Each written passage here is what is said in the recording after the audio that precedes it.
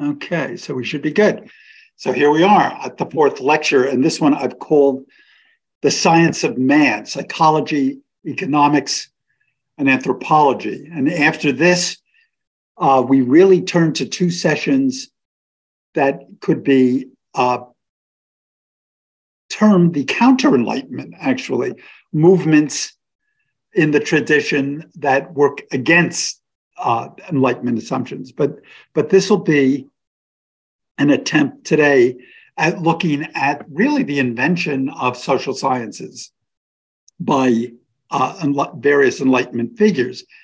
And I say in the first slide that all these new ways of thinking about human beings individually and in aggregate became the foundation for what we've come to think of as anthropology, psychology, and economics. Also sociology, really the whole ambit of social study. As we recognize them, they were born in this period. And there are multiple factors that contribute to this development. And the largest one, which I list first because I can't emphasize it enough, is the fact that the Enlightenment, the high period of the Enlightenment, occurs at the same time that industrialization hits Western Europe, particularly in the United Kingdom, which is really the birthplace of the so-called Industrial Revolution. A famous economic historian, W.W. Rostow, says that in 1760, or by 1760, the Industrial Revolution in England had reached what he called a self-sustaining takeoff. It had so developed that it could feed off of itself without having really to create new technologies and new markets. So Britain, as the center of this industrial movement, is the perfect laboratory for the development of social science. And that is because there's a spike in population growth, an enormous spike in population growth. And we'll look at the chart in a moment. That there is increased urbanization and migration. So populations are being displaced largely from the countryside into urban areas as two things occur. Food production becomes much more efficient because of modern farming techniques, fertilization, field rotation, that sort of thing. People had been like Cook of Norfolk in England from early in the 18th century, or Jethro Tull, who the rock band named themselves after, had developed scientific techniques for improving acre production of farm crops. And with fewer people needed in the countryside, there's this displacement, excess population heads off to the cities at the same time that the cities are developing factory production and need the manpower. And hand in hand with this is increased technological development. And most people usually think that increases in industrial efficiency follow technology, that industrialization is the product of technological development. It's actually something of the other way around. There are economic factors that goose industrial production, and that this usually forces people to start thinking about methods, technologies for improving techniques to get more widgets off the assembly line. So you have the dislocation of traditional social groups and the creation as a result of new social classes. When people leave their farmsteads, people who lived in pre-industrial society were largely identified not with a social class, but with their place. They were from a place, and they in pre-industrial society didn't know so much about what their opposite numbers were like in other places. But suddenly you get people from all these disparate groups gathering together in these new cities with lots of different accents there. And all of a sudden they see that they have something else in common. They've been displaced from their places, and they are now being defined by their labor. And literally, it's the birth of what we would come to think of as the working class. If we look at the chart on the right, this is, there are two y-axes. The blue line for population is designated on the left y-axis, and that's in millions of pounds, or millions of population, excuse me. And the GDP, which is in millions of pounds, is the orange line at the right. And you could see that in the period from 1740 to 1760, 1770, there are dramatic increases in both population and GDP. Roughly speaking, because we have censuses to bear this out, the population of England doubles in the 18th century after remaining largely static between 1300 and 1700. And that's clearly due to things like the Black Death in the 14th century, but it's also due to the fact that there weren't the sorts of significant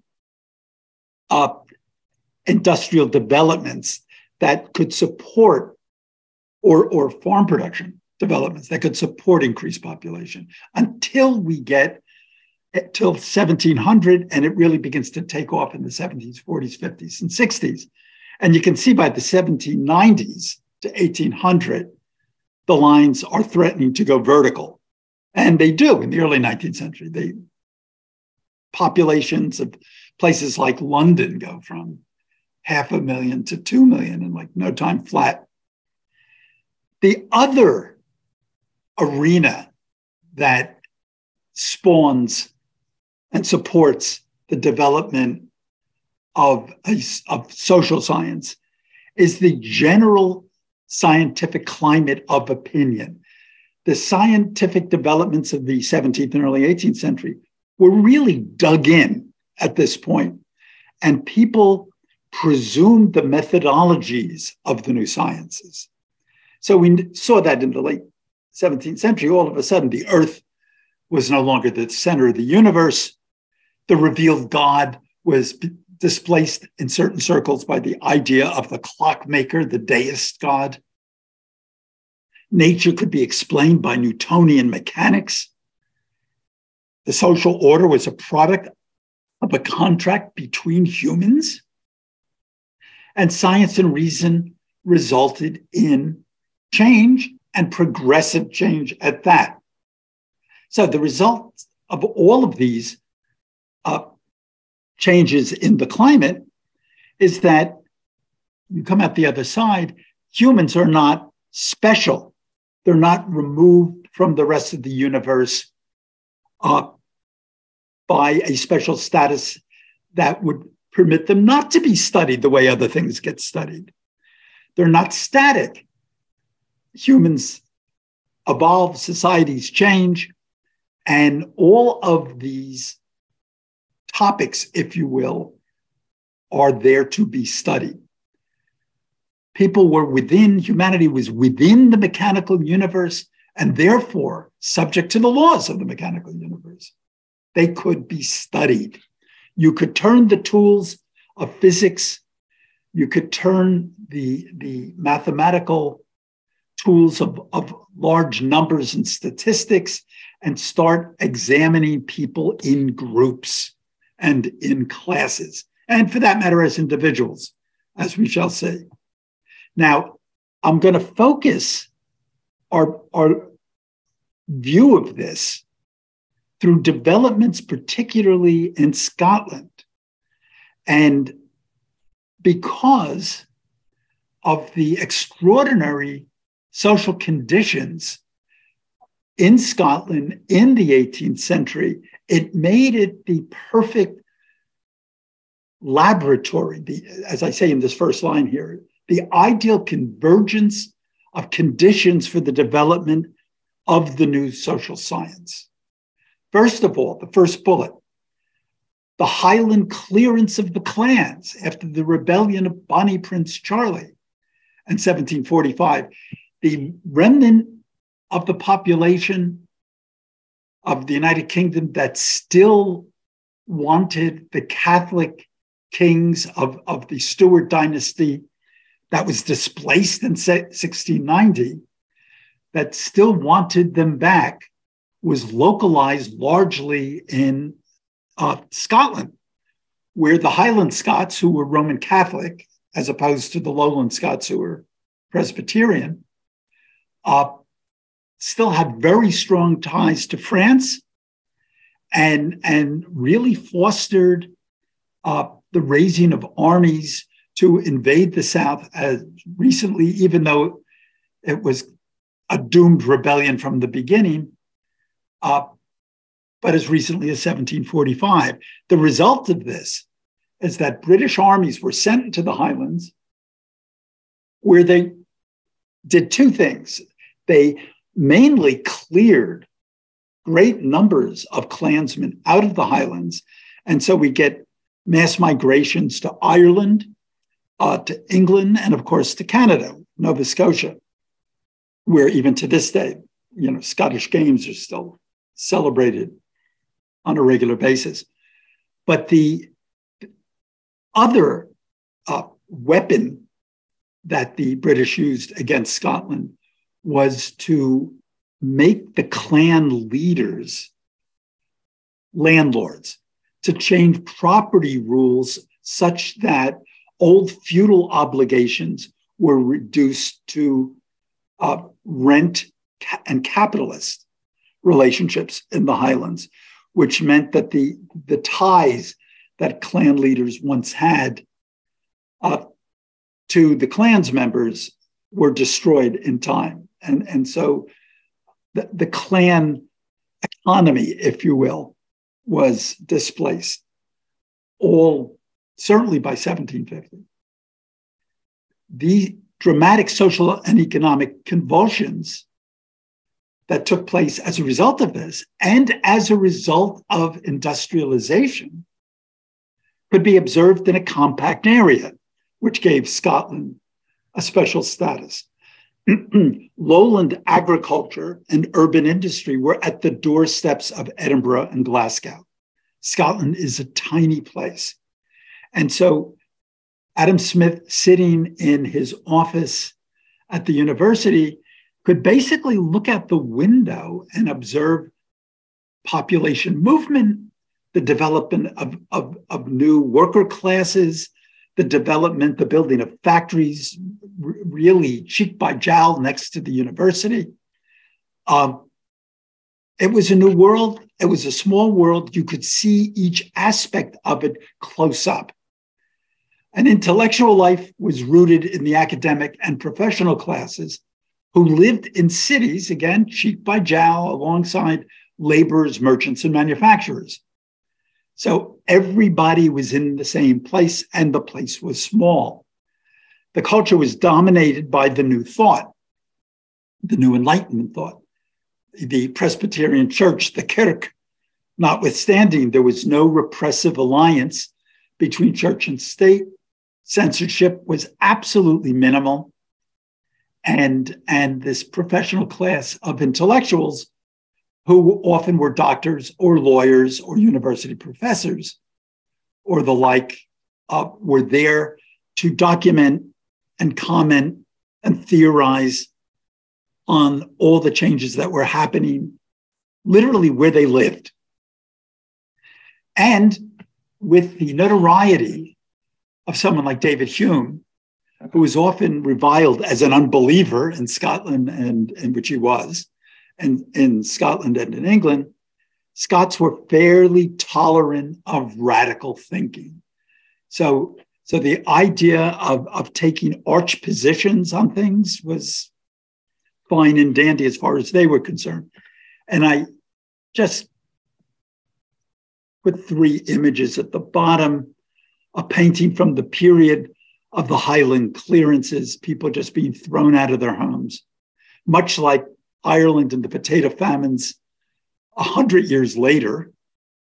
Textile mills going up in Scotland. And by the way, textiles were always the first industry in the development of industrialization because there already was a consumer base. People had to buy clothes. Here's something you could make with greater efficiency for a market that was already there. So this isn't Apple 20 years ago inventing the smartphone and saying, this thing is so neat, people will want to have it, even though there was no audience for a thing that didn't exist yet. This is quite the reverse. The audience was there, the consumer group was there. You didn't need Steve Jobs to invent a new taste. And of course, this is a period in which workhouses began to develop to solve the burgeoning social problems. You can imagine that this small town culture and rural culture of Western Europe had no social infrastructure to handle. I mean, there was no welfare system. There was no everything that developed as the harsh side of industrialization. Everything that developed out of that or in response to that had to be invented anew, which was really the work not of the Enlightenment, but of the early 19th century, which we've covered in another class. But there you go. So here we are in Scotland, where everything seems to be happening up close, even though it's happening all over the UK and in parts of France and certainly in Belgium and Holland, all at the same time. Human nature, rationalism, and self-interest for Descartes, Hobbes, and Locke of this 17th century. The essence of human nature was rooted in the rational mind. Moral formation, ideas of ethics and social bonding, resulted for them from rational decision-making. That's why we got contract theory developing out of these guys in the 17th century. And that was based on a fairly simplistic theory of psychology that was based on this an theoretical idea of how man ought to work given rational self-interest, a rational market. But those theories of psychology that were lacking were the ones that were going to be developed in the Enlightenment, theories of how people actually made decisions, actually behaved, not how we theoretically needed them to behave to prop up our contract theory, not them behaving simply out of rational self-interest, like brokers in a stock market. People respond in several non-rational ways, and this is what some of the Scots in the early and mid 18th century were going to point out. Now, a sidebar to this, a theorist, something of a, I suppose you could call him a philosopher, named Bernard Mandeville, actually a Dutchman, but who lived in England and worked in England and wrote in English most of the time, made an extreme case for rational self-interest in this short work of his from 1714 called The Fable of the Bees, or in an even more famous phrase, private vices, public benefits. And he creates this allegory, this fable of bees in the hive who abandon their vicious pursuit of private self-interest, running around trying to gather all the honey they can gather, for a life of selflessness, virtue. And once they do, the hive collapses. And the moral of the story is that the community of man, the same way, benefits only from each individual pursuing their own selfish goals. So it was a theory of the newly emerging bourgeois marketplace that said greed is good, that people pursuing their private selfish goals is what makes for a system that works to the benefit of everyone when taken in aggregate. So we have him adding his 2 cents to the theory of how societies work in 1714. Then this remarkable trio of Scottish intellectuals, all of whom knew one another, the father of the group, so to speak, the eldest of the group is Francis Hutcheson. And one of his direct students is Adam Smith, but one of his indirect students is David Hume. And these three respond, and we're going to look how they do it in a bit, to the psychological theories of rationalism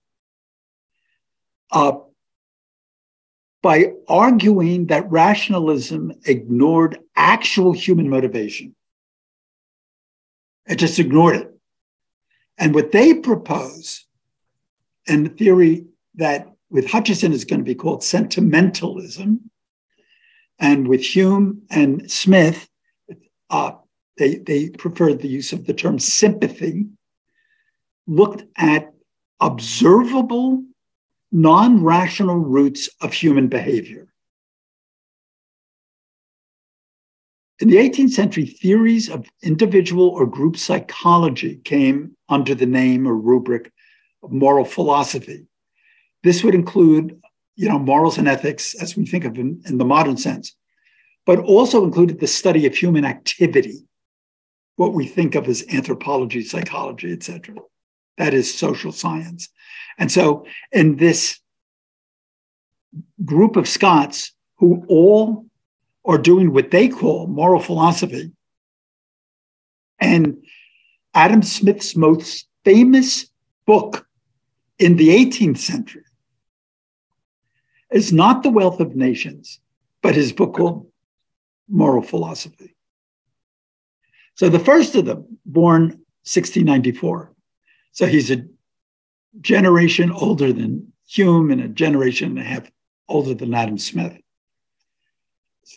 Francis Hutcheson, the never-to-be-forgotten Hutcheson, as Adam Smith calls him, a famously charismatic professor at the University of Glasgow and immensely influential. And he argued a theory of sentimentalism in a work entitled, and he wrote lots of things, but a work entitled An Inquiry into the Original of Our Ideas of Beauty and Virtue. And he counters the theories of rational self-interest as motive by positing what he called internal senses beyond, sight, touch, hearing, etc., that control and motivate human behavior. And these include what he called, his first one using the 18th century spelling, public sense. And he describes it as our determination to be pleased with the happiness of others and to be uneasy at their misery. So we see videos of what's going on in Ukraine, and it makes us uneasy. And he says, this is built in. This is a human response. This is a built-in sense. This is part of the hard wiring of our whole psyche. And he says there's also a moral sense by which we perceive virtue or vice in ourselves or others.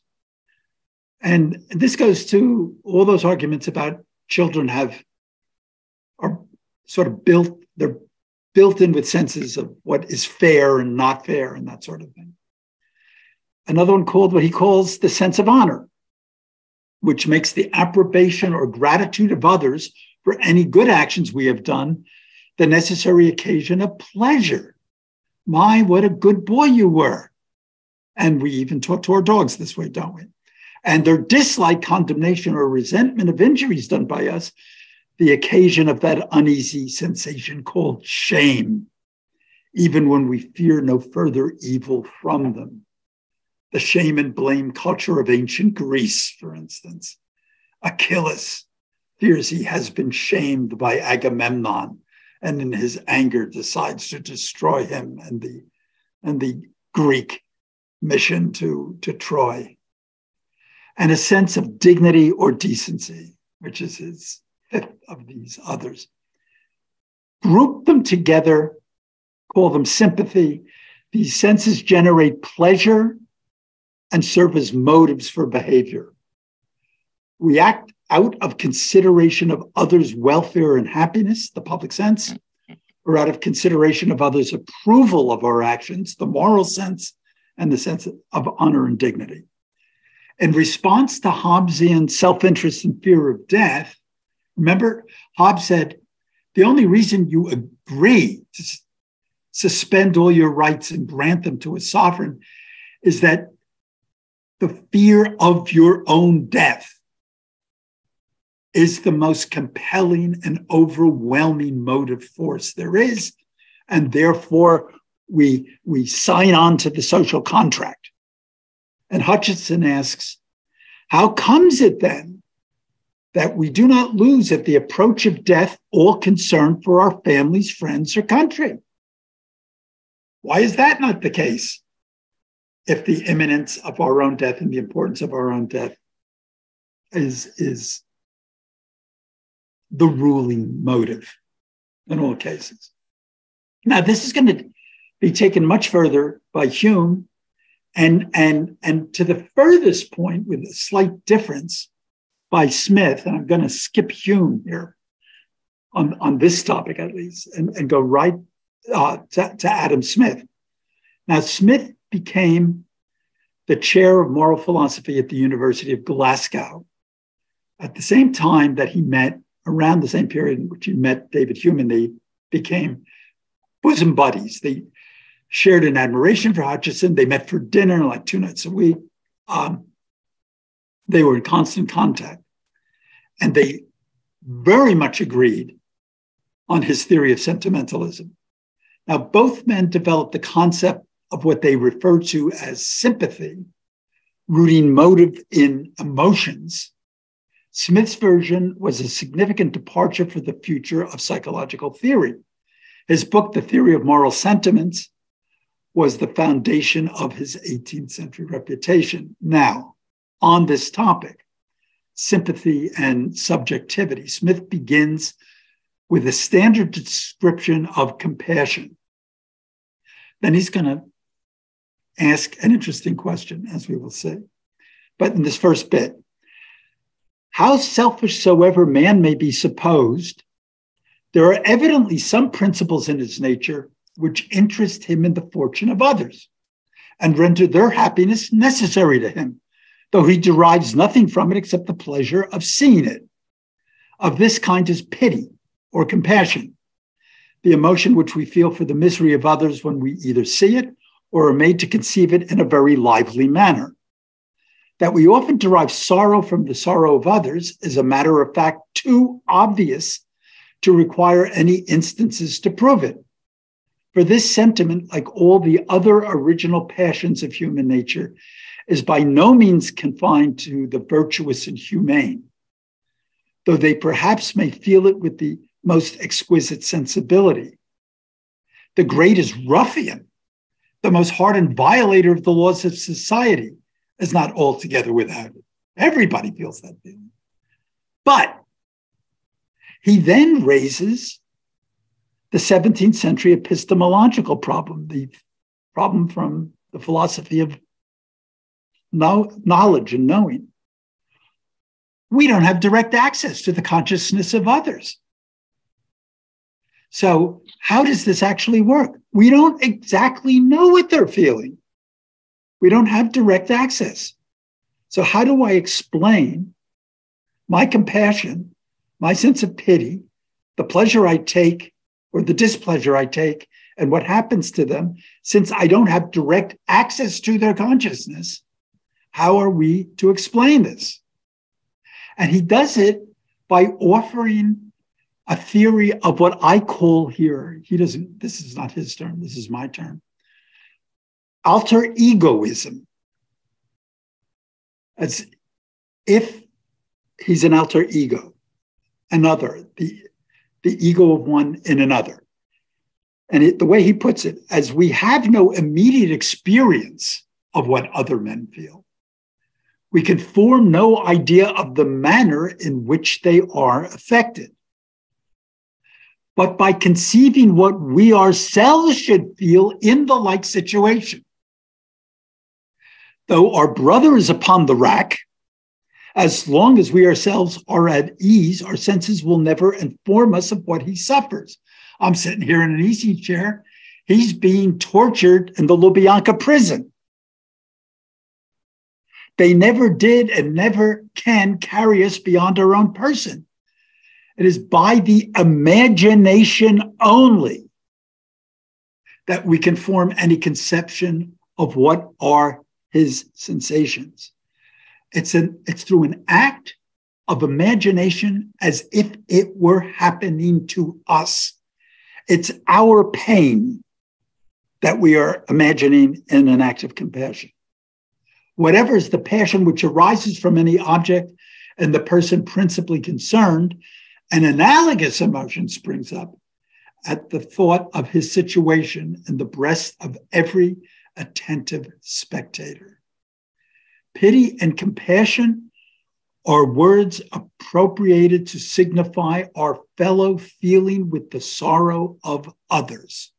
Sympathy, though its meaning was perhaps originally the same, may now, however, without much impropriety, be made use of to denote our fellow feeling with any passion whatsoever.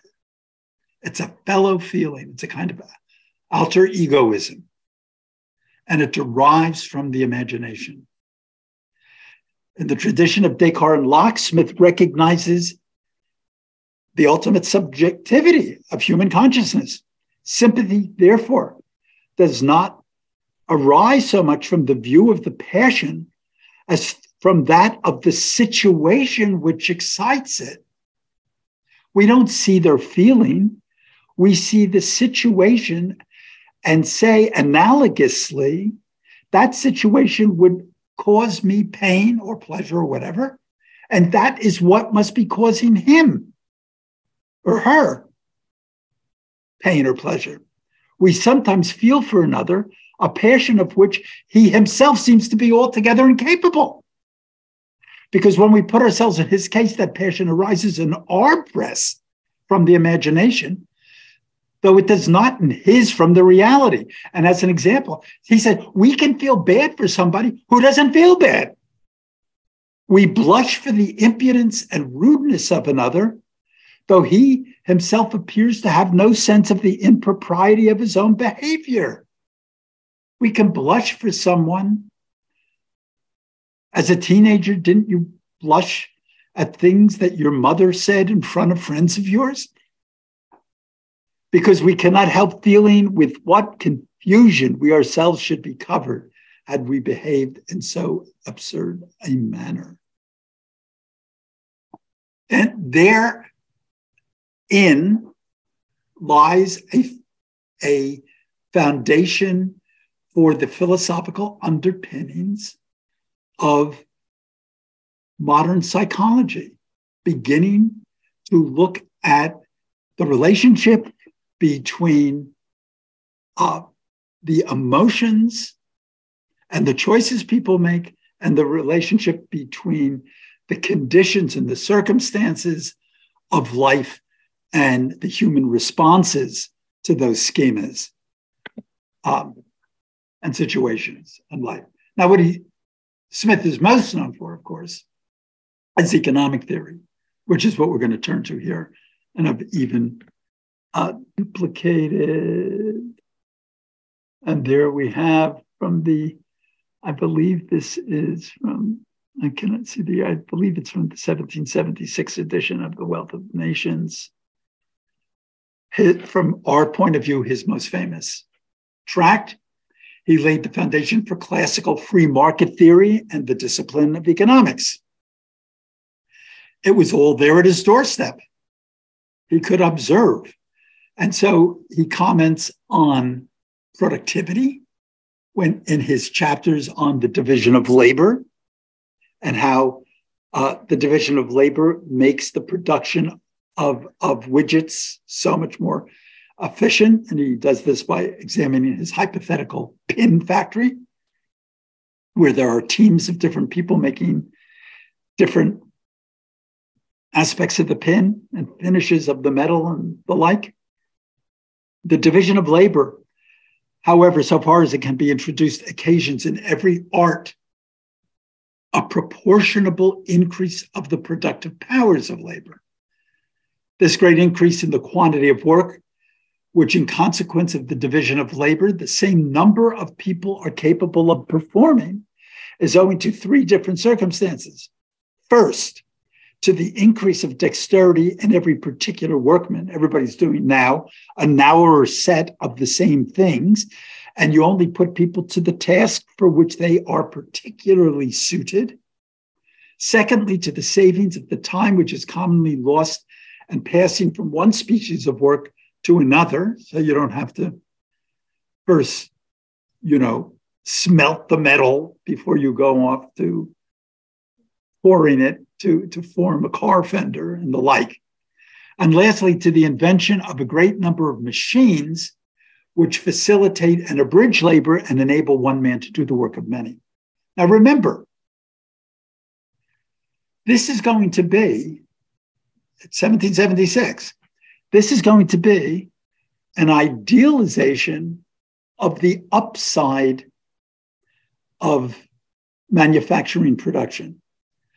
What we now think of as the smoky factories and alienated labor of a impoverished and relatively despised workforce, these are problems that will arise out of these early developments, which economists and social reformers in the 19th century will spend their time addressing. And houses of parliament and congresses and political executives all over the Western world will take this as their primary task. Social welfare institutions will develop political parties based on worker self-identification, like socialists, will arise, all as a response to this. But this is the theory that produced the idea of specialized labor being increasingly productive. And indeed it is. And it is to this day, even though we would probably now define the issue as trying to balance productivity and social welfare all at the same time. Now, Smith also raised the specter of the famous invisible hand, that the product of all this was going to be a social good that was not intended consciously by any single element involved in the process of this more efficient production, but that the result of it all taken together is going to be beneficial. And he says, it is the great multiplication of the productions of all the different arts and consequence of the division of labor, which occasions in a well-governed society that universal opulence, which extends itself to the lowest ranks of the people. You generate great wealth, all boats will rise. Everybody will see an improvement in the material basis of their lives. Every workman has a great quantity of his own work to dispose of beyond what he himself has occasion for. And every other workman being exactly in the same situation, he is enabled to exchange a great quantity of his own goods for a great quantity, or what comes to the same thing, for the price of a great quantity of theirs. He can get money for it and be able to choose what he wants from this new market. He supplies them abundantly with what they have occasion for, and they accommodate him as amply with what he has occasion for. And a general plenty diffuses itself through all the different ranks of the society. And every individual acting solely in the pursuit of private gain is led by an invisible hand to promote an end which was no part of his intention. Note the influence of Bernard Manville here. So he has taken his social theories and his new market theories and seen a kind of a unification for the enlightenment of and progress of the human race. Now, there were some, even back in the beginnings of industrialization, even though Malthus is not quite at the very beginning, he's not born until 1766, but he began to notice that what everybody was then thinking of as this great new productive beast that has been let loose in British society, this new industrial revolution, as it began to be called, was going to be fraught with problems. And he began to bring statistical analysis to bear. And from this moment on, economics was always going to be reliant on statistical analysis as a central tool. The young Malthus was well read in the literature of Enlightenment optimism and its view of a progressive, rosy future. But in 1798, he published an essay on the principle of population, which painted a dour and dim picture of what statistics suggested the future might hold. And basically, in this moment was born the idea of economics as the so-called dismal science. Oh yeah, there will be progress, but it won't necessarily be for the good of everyone. And his argument was that population growth and subsistence really are out of sync. I think I may fairly make two postulates. First, that food is necessary to the existence of man. Second, that the passion between the sexes is necessary and will remain nearly in its present state. People are going to keep on having babies, and people are still going to need a daily's ration of calories. By that law of our nature, which makes food necessary to the life of man, the effects of these two unequal powers must be kept equal. So as you produce people, you better be producing food. If you're going at the same ratio, if you're going to maintain a constant standard of living. But the power of population is indefinitely greater than the power in the earth to produce subsistence for man. Population, when unchecked, with nothing intervening, Population increases, as he puts it, in a geometrical ratio. Subsistence, in other words, producing the food for that population to subsist, increases only in an arithmetical ratio. If people start having 4 or 5 kids apiece, population's going to double in, whatever. But it's hard to expand food production, even though we had the Green Revolution in the 1970s and 1980s. A slight acquaintance with numbers will show the immensity of the first power in comparison of the second.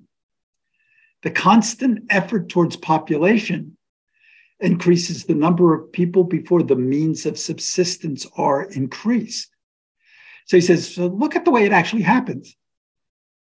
First, more people getting produced. And then the response to it is we better catch up and increase more food. We're not going to increase food production before that population expansion because that would drive down the prices on the food, and the farmers aren't going to do that. They're only going to produce for demand. The food, therefore, which before supported 7 million, must now be divided among 7.5 million or 8 million. The poor, consequently, must live much worse, and many of them be reduced to severe distress. He said, so look at what happens. Before there is a response to the population growth, this imbalance is going to drive some number of people to the wall. The number of laborers also being above the proportion of the work in the market, the price of labor must tend towards a decrease. Wages go down, while the price of provisions would at the same time tend to rise. And he suggested that until social planning can figure out some way of maintaining a limit on the growth of the imbalance between population increase and subsistence increase, until that can happen, the only way it will be brought back into balance is by what he called the 4 horsemen of the apocalypse. It's going to be famine and war and perhaps the modern world. Now, Malthus himself will be attacked. People will talk about, makes more sophisticated arguments about the growth of new markets and new methods for producing agricultural crops and new ways of dealing with displaced labor and social welfare reform to help people during that period when the gap exists, etc. But that's the work of the 19th century for the most part, on the part of both economists and reformers and political figures. Moving right along, this is also a period in which cultural relativism is vaunted. There are studies of, for the first time, of people in other non-European or colonial environments. Religious systems are studied, social systems, economic systems of people all over the world. High cultures, what they would have considered high cultures, or what they would have considered more primitive cultures, using the biases of Eurocentrism in the 18th century. But ethnography was a field that developed in the period. For 2 centuries, voyages of discovery and expansions of trade had brought Europeans into contact with other continents. The range of different social, religious, and cultural systems introduced the idea of cultural relativism to an audience already primed with questions about human nature. Aren't we the product of our cultures? If you took a kid from born into one society and plunk them down into the other, what's going to happen? They're going to become the product of the new society, are they not? To the enlightened mind, free of parochial cultural particularism, other cultures were evidence of the plasticity of human nature. And so, what was human nature? And what was the state of nature then becomes an open question, not just for people doing political philosophy, but for people doing psychology. I mean, you come upon a tribe of cannibals who have a very strong system of ethics and self-governance, and you have to ask the question, what is the nature of the taboo? And what is a human being willing to do under what circumstances with social approbation, an agreement that they're acting consistent with the ethical and moral responsibilities of human life in the group that they find themselves in.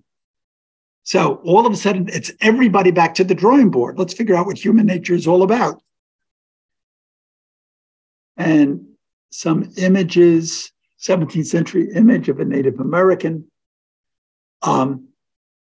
This very interesting plate on coffee, tea, and chocolate with someone from the Near East and someone from Far Asia and someone from North or South America. All of a sudden, everybody's enjoying the fruits of these other societies. And here is a print, a 17th century print of the African Zenega people. I don't know where in West or Sub-Saharan Africa they're from, but it makes it look like a very orderly, fairly developed society. And books abounding in images of cultural others were famous in this period. And I'm going to look at one in particular in a moment. So cultural criticism of their own culture was often done by writing either novels or other kinds of fantasies done through the eyes of visitors to Europe from other cultures. The first famous one to do this was Montesquieu himself, published The Persian Letters. It's a novel through letters of two Persian noblemen who are in Paris in 1720. He uses the device of the cultural outsider to satirical ends. Look at these crazy Frenchmen, look what they're doing. The following passage is a commentary on the aristocratic, then illegal aristocratic tradition of fighting duels. On this account, violence prevails amongst the French, for these laws of honor require a gentleman to avenge himself when he has been insulted.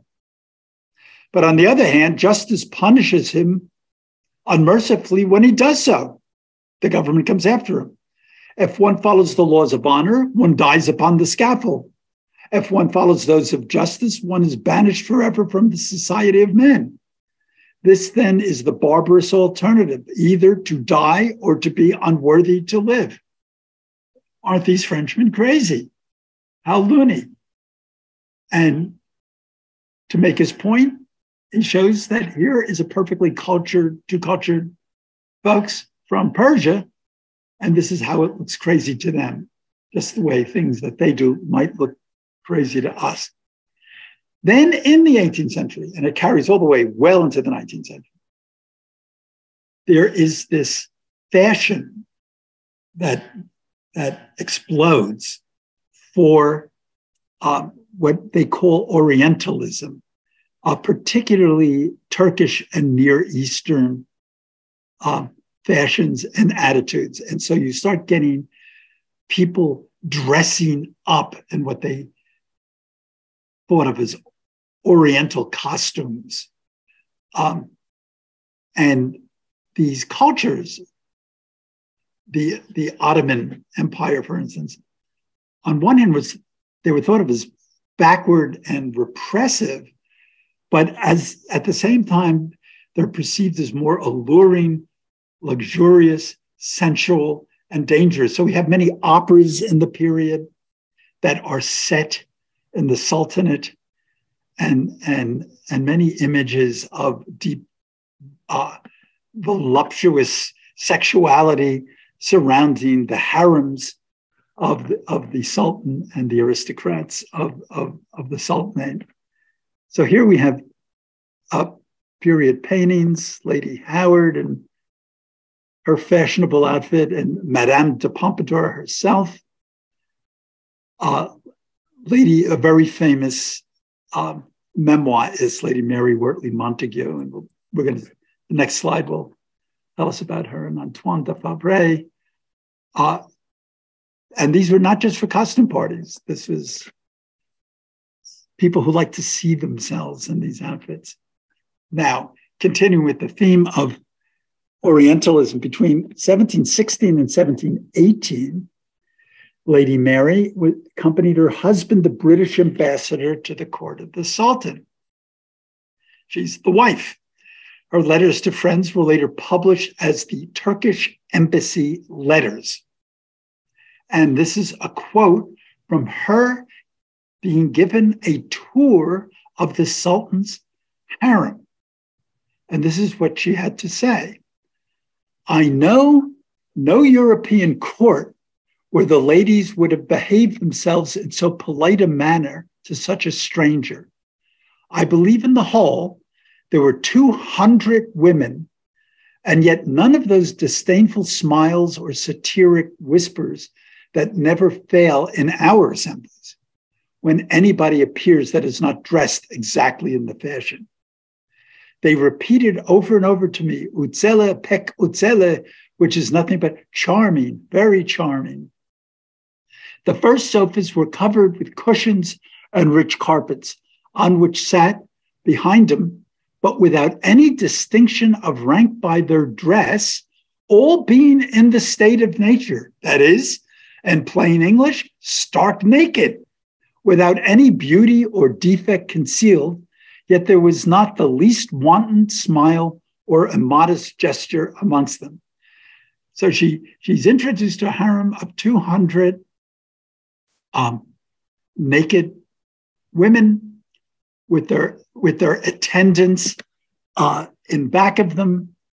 And here is an odalisque, this painting by Ingres called The Odalisque with Slave. Many of the slaves in the harem, of course, would have been eunuchs. And this painting was allegedly based on Lady Mary's letters. And Ingres, clearly intended all the titillation that the voluptuous odalisque offers for his newly hatched Victorian audience in 1839. But images of this ilk were very common. So the other culture, the other was fascinating. It often was titillating. It was considered civilized, but clearly following a different set of rules and a different set of assumptions than those of Western Europe. So scholarly commentaries in this period began to proliferate. And they weren't initially scientific, but they were more like memoirs of travels through the other society. It wasn't really until the early 19th century that the concept of distinct methodologies, akin to the differing methodologies of the physical sciences, developed. The idea of comparing societies was, however, consistent with the Enlightenment's interest in human nature and social progress. So somebody who contributed to this was the wonderful Scottish historian, William Robertson, another one of these guys who was both academic and a clergyman supported by the church. historian of Scotland and of the Americas. The following excerpts are taken from the History of America, published in 1777. Human Nature and Historical Progress. In order to complete the history of the human mind and to attain to a perfect knowledge of its nature and operations, we must contemplate man and all those various situations where he has been placed. We must follow him in his progress through the different stages of society as he gradually advances from the infant state of civil life toward its maturity and decline. So theories began to proliferate that societies moved in stages, and that when you look at different communal groups in other parts of the world, what you were doing is seeing people adapting to their circumstances, but embodying a certain state that all societies probably had to go through at some point or another in their development. A human being, as he originally comes from the hand of nature, not the hand of God, it's the hand of nature, is everywhere the same. Universal human nature, everywhere the same. No racialism. At his first appearance in the state of infancy, whether it be among the rudest savages or in the most civilized nations, we can discern no quality which marks any distinction or superiority. The capacity of improvement seems to be the same, and the talents he may afterwards acquire, as well as the virtues he may be rendered capable of exercising, depend in a great measure upon the state of society in which he is placed. To this state, his mind naturally accommodates itself and from it receives discipline and culture. It is only by attending to this great principle that we can discover what is the character of man in every different period of his progress. Everywhere people are the same, but to the degree that they seem to be different, we are talking about a difference in their social systems, the period of progress of their society, which is what we are now studying. They, as a group, all of a sudden, do you remember Mrs. Thatcher's famous, "There is no such thing as society, there are just people, there are just individuals"? Well, here the 18th century theorists are beginning to say something else. There is such a thing as a society which molds the individual, who adapts to its own internal logic. Continuing in the history of America. It is only by tradition or by digging up some rude instruments of our forefathers that we learn that mankind were originally unacquainted with the use of metals and endeavored to supply the want of them by employing flints, shells, bones, and other hard substances for the same purposes which metals serve among polished nations. So clearly, the rudiments of archaeology are going to fall into place.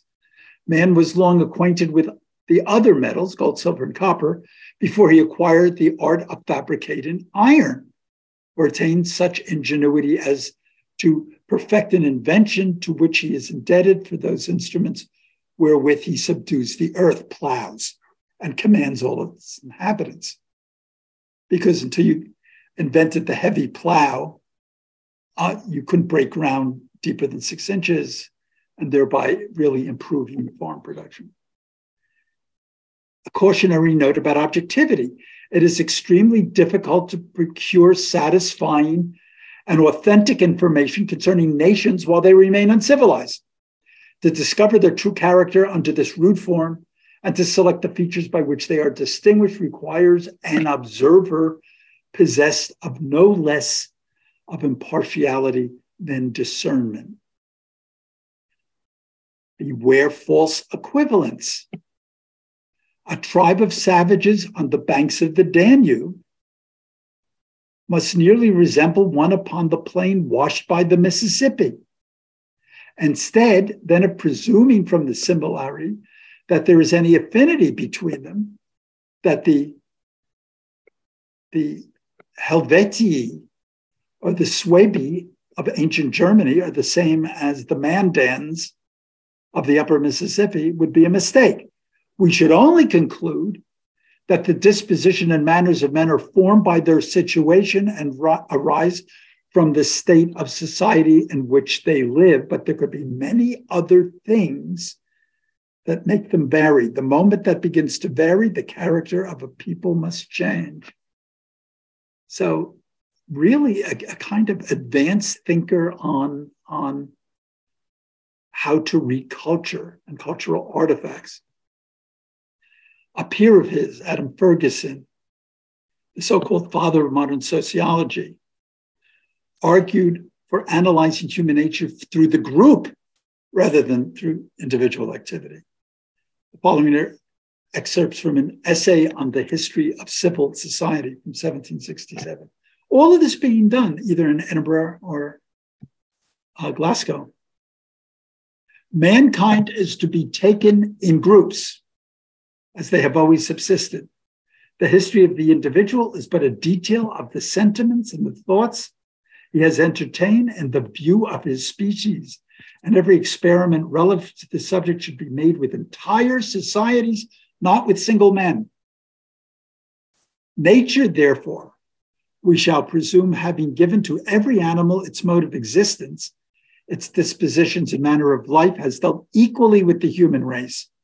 And the natural historian who would collect the properties of the species may fill up every article now as well as he could have done in any former age. The attainments of the parent do not descend in the blood of his children, nor is the progress of man to be considered as a physical mutation of the species. Okay? There's no epigenetic evolution here. And on the state of nature, we speak of art as distinguished from nature, but art itself is natural to man.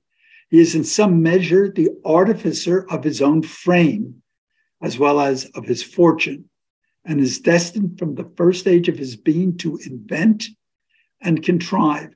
If we admit that man is susceptible of improvement and has in himself a principle of progression and a desire of perfection, it appears improper to say that he has quitted the state of nature. We are all always in our natural state. The 17th century fiction of the state of nature as this Garden of Eden in which everything got hammered out, he said, it's a ridiculous construct. The latest efforts of human invention are but a continuation of certain devices which were practiced in the earliest ages of the world and in the rudest state of mankind. And then one final peek, this is my last slide actually, on the development in this period of educational theory. And a Frenchman named Claude Helvetius, 1715 to 1771, controversial figure whose essays on the mind was condemned by the state and the church for atheism. He apparently didn't know how to play the censors as well as Voltaire. He is best remembered for his progressive theories of human intelligence and the use of education to reform society. And here's a couple of excerpts from a treatise of man, his intellectual faculties, and his education. The education necessarily different in different men is perhaps the cause of that inequality in understandings hitherto attributed to the unequal perfection of their organs. It's actually differences in education that are at the root of inequality. Education is a social instrument. If I can demonstrate that man is in fact nothing more than the product of his education, I shall doubtless reveal an important truth to mankind. They will learn that they have in their own hands the instrument of their greatness and their facility.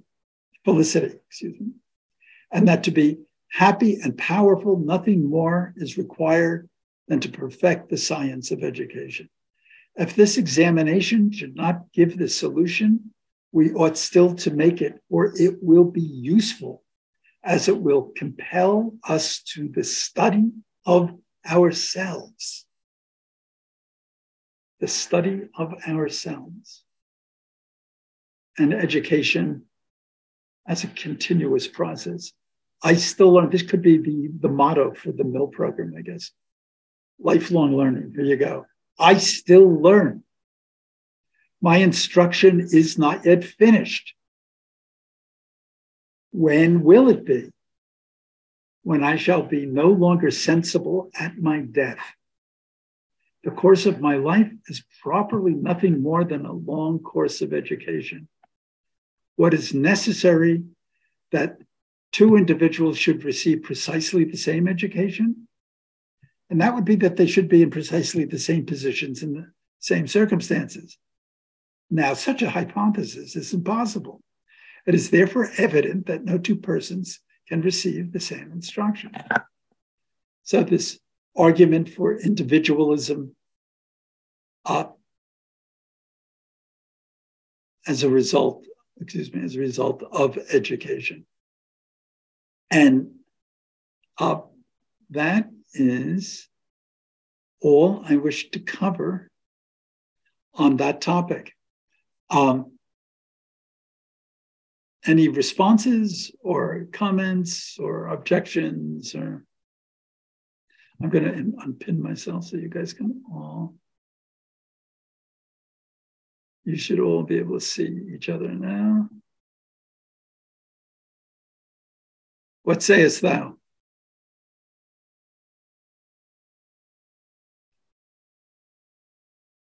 A moment of great clarity, apparently.